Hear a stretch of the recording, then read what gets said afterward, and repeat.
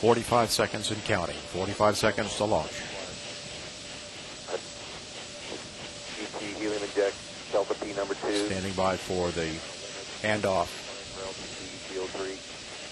We're go. Copy. And the handoff has occurred. Ground launch sequencer has handed off to Atlantis' onboard computers. 25 seconds. Yes, sir. That's a minute. We're going to continue. Sound suppression water system is activated. 15 seconds and counting. 10 seconds. T-minus 10, 9, 8, 7. Main engine start. 5, 4, 3, 2, 1. And liftoff of Space Shuttle Atlantis to assemble the framework for the science laboratories of tomorrow. Houston now controlling. Houston Atlantis, roll program. Roger, roll Atlantis. Atlantis' roll maneuver is complete. The orbiter's in a heads down position on course for a 51.6 degree, 137 by 36 statute mile orbit.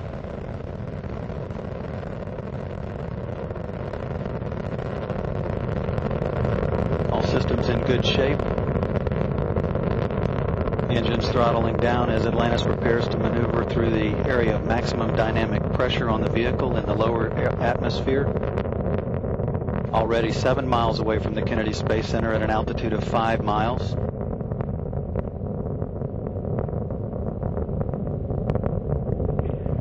Houston, Atlantis, go at throttle up. Copy, Houston, go at throttle up.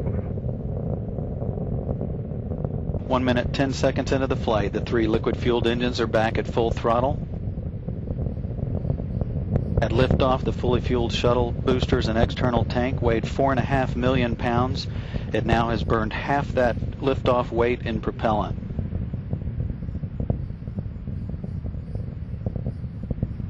One minute, 30 seconds, all hydraulic systems in good shape. The electricity producing fuel cells also in excellent shape as Atlantis heads downrange, 18 miles from the Kennedy Space Center at an altitude of 18 miles. The next event is burnout and separation of the twin solid rocket boosters, which are burning propellant at a rate of 11,000 pounds per second.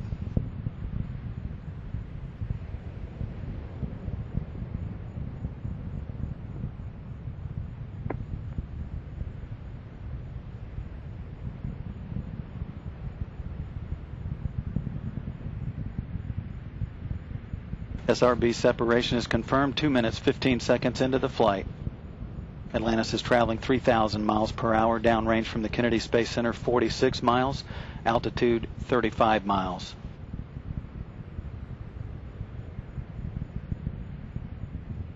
Ignition of the twin orbital maneuvering system engines on the tail of the orbiter, providing an additional boost toward ascent and heading off toward the International Space Station.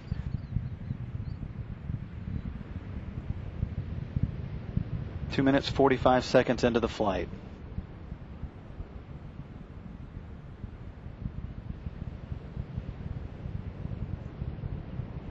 Atlantis, 2-engine TOW. Copy, 2-engine TOW. Atlantis can reach Zaragoza in Spain in the event of a single engine failure. However, all 3 engines are continuing to perform as expected. Hydraulic systems in excellent shape, as are the fuel cells producing the electricity for the vehicle. 3 minutes, 20 seconds into the flight. Atlantis is 97 miles downrange at an altitude of 51 miles, traveling 6,000 miles per hour. Views from the external tank camera looking down the vehicle. Very quiet here in Mission Control as the flight control team continues to watch over all systems, everything continuing to go very smoothly with Atlantis' voyage to the International Space Station. 3 minutes, 50 seconds into the flight.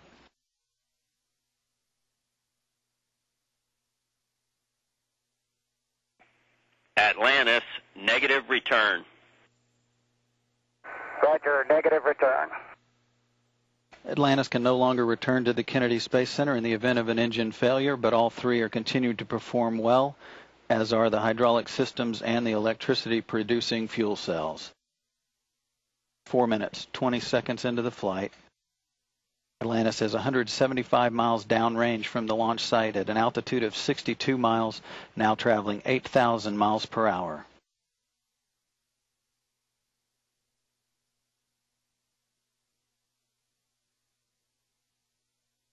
The twin orbital maneuvering system engines continue to provide an additional boost to Atlantis as it heads toward the International Space Station. That ohms assist should wrap up in the next 15 seconds or so. All continuing to go very smoothly with Atlantis' trip to the International Space Station.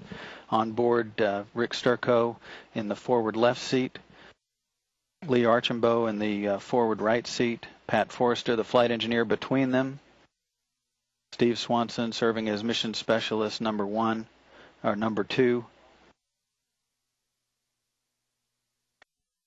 Clay Anderson on his way to the International Space Station to replace Sonny Williams. Atlantis, press to ATO. Copy, Houston, press to ATO. 5 minutes, 30 seconds into the flight. Atlantis can reach orbit on 2 engines now, should one fail. However, all 3 are still performing as planned. Atlantis, single engine, ops 3. Copy, single engine, ops 3.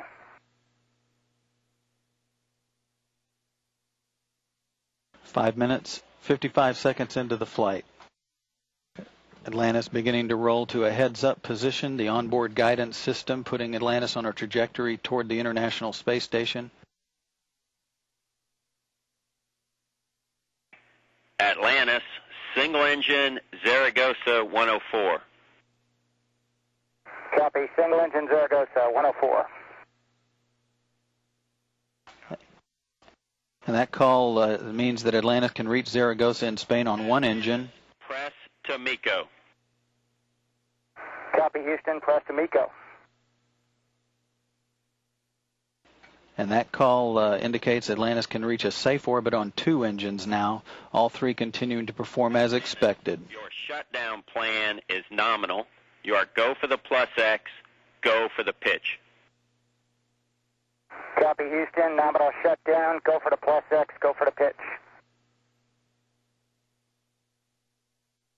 The flow of fuel from the external tank into the 3 Space Shuttle main engines is equal to that of draining an average backyard swimming pool in 25 seconds.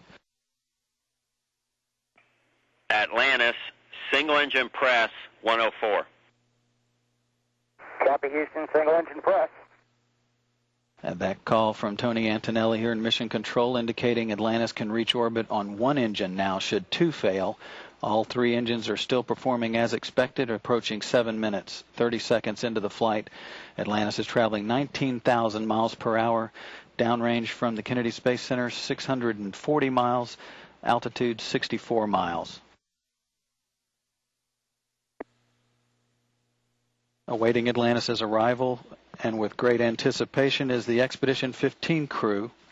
Aboard the International Space Station, Commander Fyodor Yurchikhin, Flight Engineer Oleg Kotov, and Flight Engineer Sonny Williams, who will come home aboard Atlantis after 6 months in space.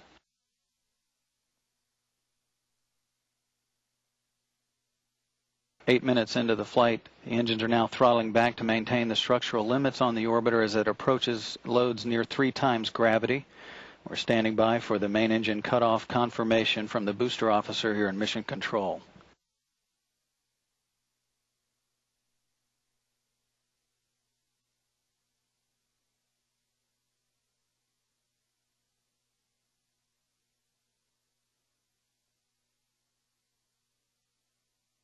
Main engine cutoff confirmed 8 minutes 35 seconds into the flight.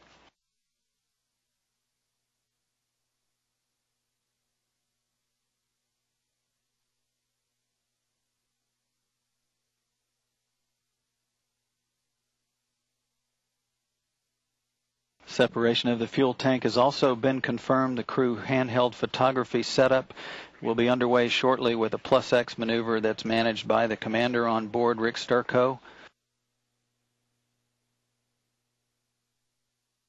Atlantis Following away, you can see the thruster jets firing as the orbiter is being maneuvered for the handheld photography. Atlantis, Houston, we show a nominal MECO